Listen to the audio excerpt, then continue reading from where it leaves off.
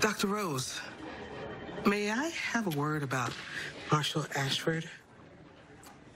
You know I can't discuss his case with you.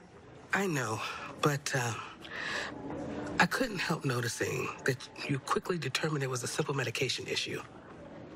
I'm confident in my diagnosis.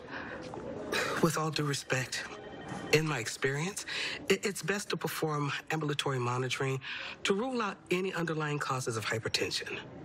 I understand you're a very experienced nurse, Ms. Johnson, but as Mr. Ashford's doctor, I know what I'm doing. How are you feeling?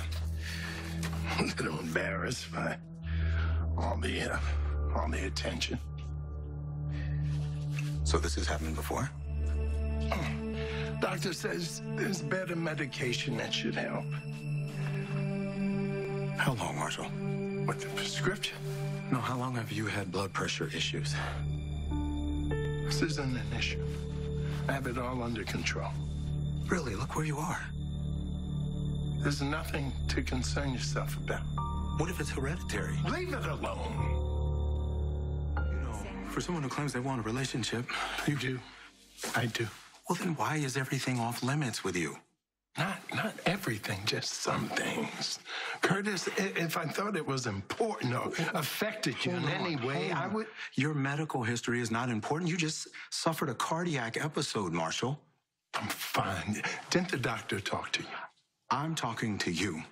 I need information from you. Does anything warrant a conversation, or am I only allowed to know that you play the clarinet?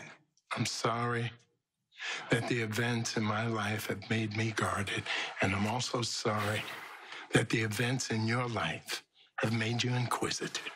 These are regular, run-of-the-mill questions. The only thing that's irregular is that you refuse to answer them. Curtis, I hope and pray that we will somehow find a way to reconcile our differences. These are big differences. But they're not insurmountable, man.